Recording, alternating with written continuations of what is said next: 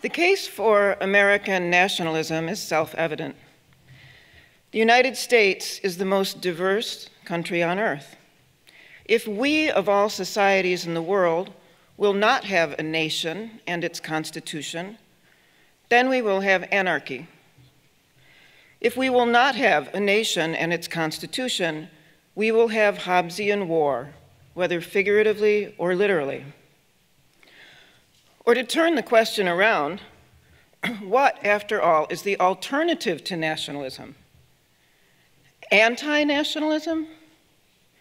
Antipathy toward one's fellow citizens because they are one's fellow citizens? Pathological aversion to one's own country? A narcissistic flight to group identities that treat everyone outside those identities as somehow un-American? The questions answer themselves. So let anxious pundits wring their hands about epistemological questions concerning what exactly a nation may be and whether it's worth defending.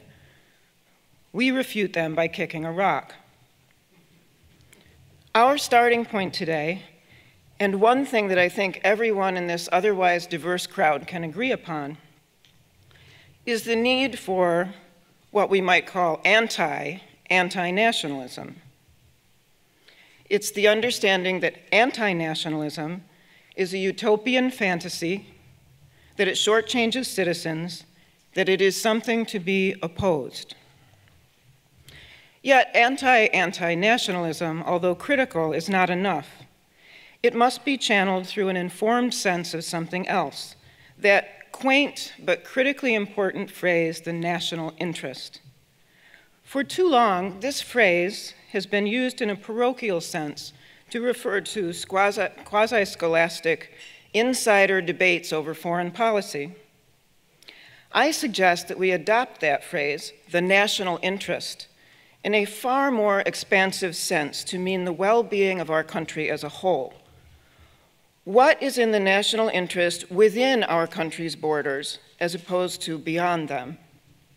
That's the question I would like to address. For quite a while now, the default answer on the domestic front has been laissez-faire social and economic arrangements. The results, as a growing number of conservative thinkers now argue, have included severe social stratification and the disengagement of many better-off Americans from the common good. The new thinking might be summarized as follows. Libertarianism, straight up, is like moonshine. If your health is otherwise good, you'll experience it as a tonic. But if anything about you is impaired, it could hurt or even kill you. And that is exactly why libertarianism alone cannot be trusted to guide nationalism, because it regards citizens who can't handle the moonshine as so much acceptable collateral damage. Libertarianism, straight up, has resulted at times in something inimical to the national interest, which by definition should have the greater good of all citizens in mind. Libertarianism, straight up, has given rise to a creed of so what. The creed of so what goes like this. So what if working class Americans can't find jobs? So what if people are crossing the border illegally and endangering themselves, sometimes dying in the process? So what if flyover country is plagued by drugs, health problems, even a drop in life expectancy? So what if people outside the coastal classes don't want biological boys in girls' bathrooms or on their daughters' sports teams?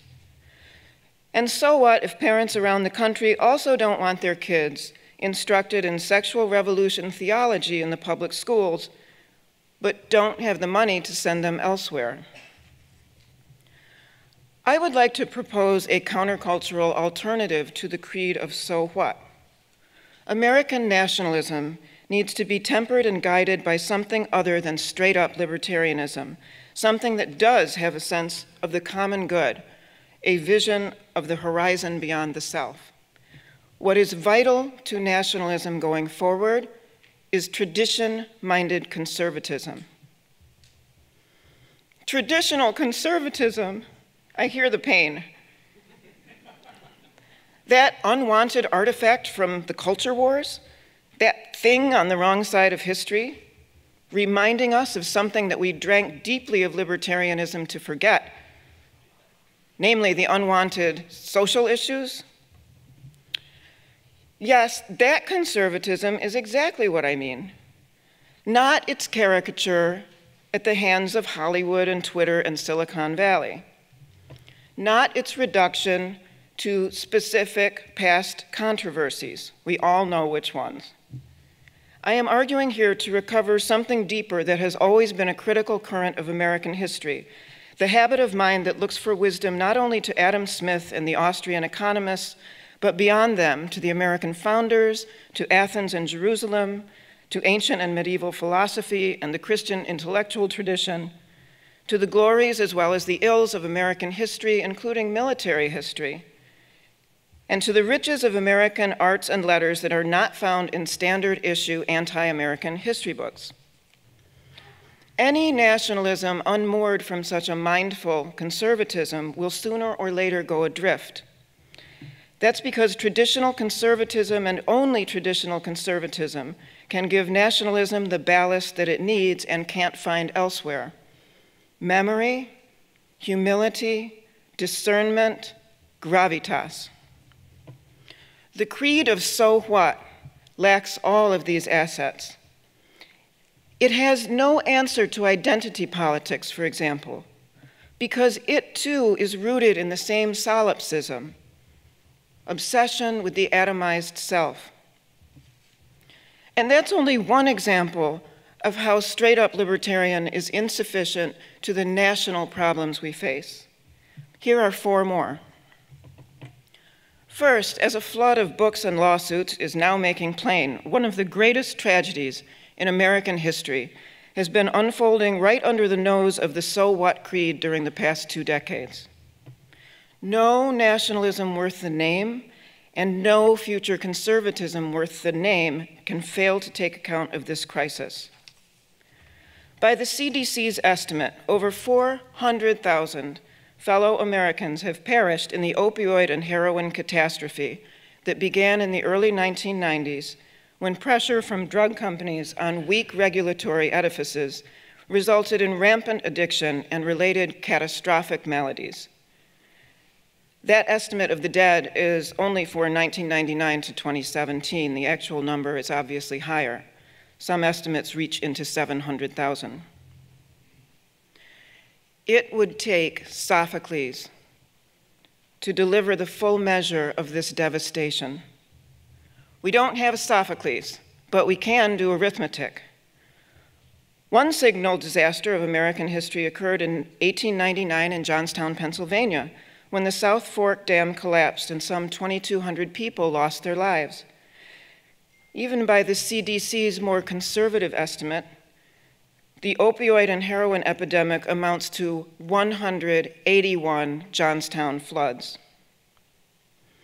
Another American tragedy was the 1900 hurricane in Galveston, Texas, until then the worst natural disaster in American history.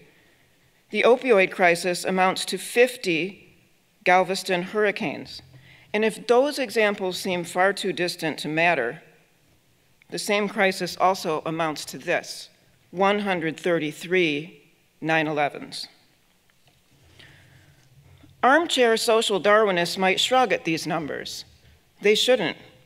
Leaving aside the human devastation, the impact on the national bottom line is prodigious and growing.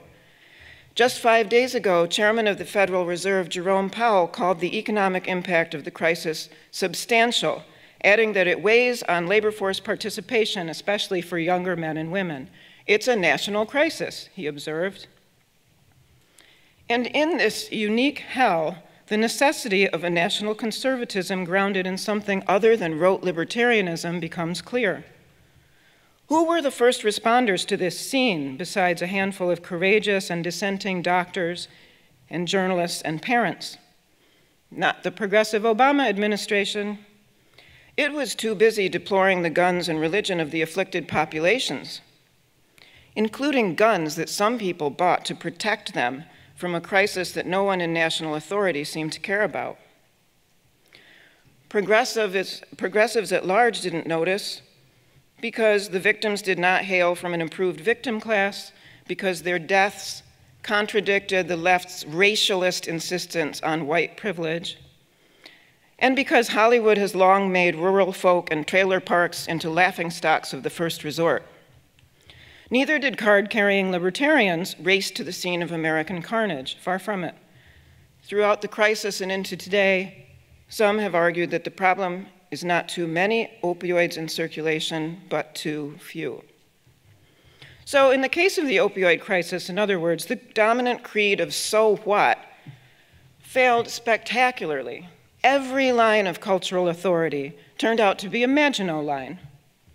From corporate executives who pushed out the most addictive substances known to man as if they were gummy bears, to certain doctors who should have known better, to weak regulators entranced by revolving doors. The list goes on. And at the same time, the record shows that tradition-minded conservatives did not ignore this crisis. You can see this in the back pages of magazines like First Things and The American Conservative, and elsewhere, though not only there. And the fact that some were paying attention, that they questioned the creedal so what, underlines again the need for a nationalism where such conservatism has a seat. The creed of so what seems to write off 400,000 dead people and their families as so much acceptable collateral damage. National conservatism of the future should say that 400,000 Americans are never again to be considered acceptable collateral damage. And in order to have the language it needs to speak that truth, national conservatism must be sustained by a conservatism more substantial than laissez-faire moonshine. This brings us to a second example of how the creed of so what needs to be countered by a deeper understanding of the national interest. Social conservatives and only social conservatives have been calling attention for many years now to a problem that others profess to see. That is the sexual disorder that disfigures the public square, a disorder that is also inimical to the national interest. Once upon a time, people who didn't want to be part of that disfiguration could opt out.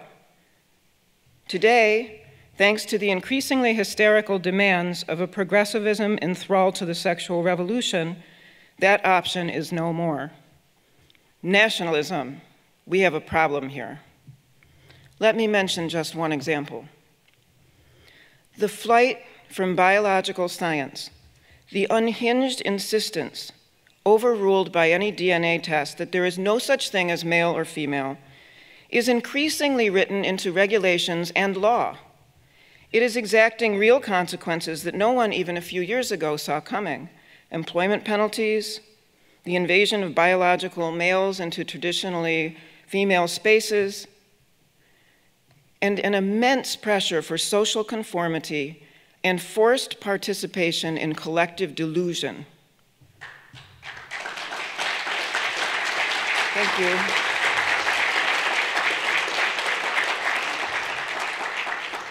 This race away from empiricism and the social coercion it entails are dangerous for self-government.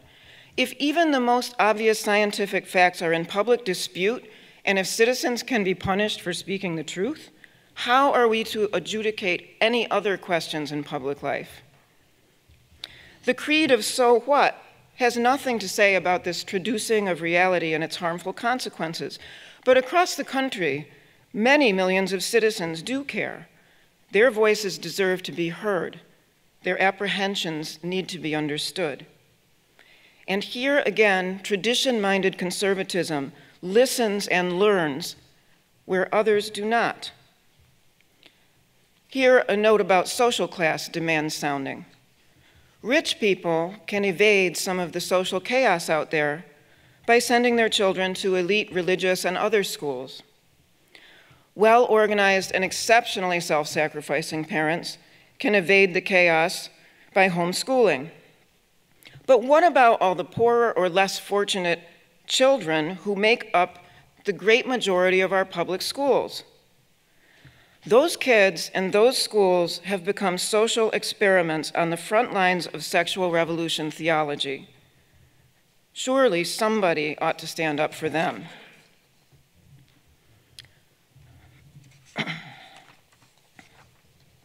Third, contrary to the creed of so what that's been dominant in all the better places since the Moynihan Report, tradition-minded conservatives have also been right to insist that it's in the national interest to promote and help the building blocks of civilization itself, i.e. families. The liberal left and the rest of #SoWhat have been looking the other way for decades now about the problems of kinship implosion. These are well documented by generations of perfectly secular social science. Microcosmic breakdown of the family across the Western world is having macrocosmic social and economic consequences. From massive migration into Europe, which was undertaken in the name of demographic implosion, to the financial clouds now looming over every Western welfare state. The problem for small government conservatives is this: there is no reining in the growth of the state without first reining in some of the behaviors that have served as accelerants. The expanded modern state and the imploding modern family can't be understood apart from one another. The state bankrolls the fatherless home and attendant complications, and the fatherless home and attendant complications fuel the growth of government. A creed of so what that prizes individual autonomy over the public good, again, has ignored an obvious fact that has a lot to do with social well-being. Fourth, and speaking of the Moynihan Report, one final reason why tradition-minded conservatism is an essential part of the national conversation to come. This one is less visible but vital, and it concerns America's original sin. Tradition-minded conservatism, dominated as it is by religious Christians and Jews, is this country's strongest asset against resurgent racism. Religious history is long and tarnished with transgressions, but anti-religious prejudice can never write out of American history some salient facts. They include the religious roots of abolitionism, the presence of Catholic and other clergy on the front lines of the civil rights movement, the fact that generations of poor children, in the inner city especially, have been lifted into a better life thanks to education in Catholic schools, and many other examples. Martin Luther King Jr. cannot be understood apart from his magnificent role in exactly this tradition of American religiosity. Up to and including today, it's the churches that have been the go-to of first resort for American blacks, Hispanics, and other minority groups. Their deepest needs can never be met by either a paternalistic welfare state or an indifferent so-whatism, and neither can anybody else's. What does it tell us that the minuscule but real phenomenon of white nationalism is pro-abortion, racialist, and despises Christianity? It tells us that tradition-minded conservatism, the sworn enemy of every element of that program, has gotten something big right. And it tells us that progressivism's efforts to shut down Christian charities, Christian schools, and Christian expression are all subversive of the national interest. Thank you.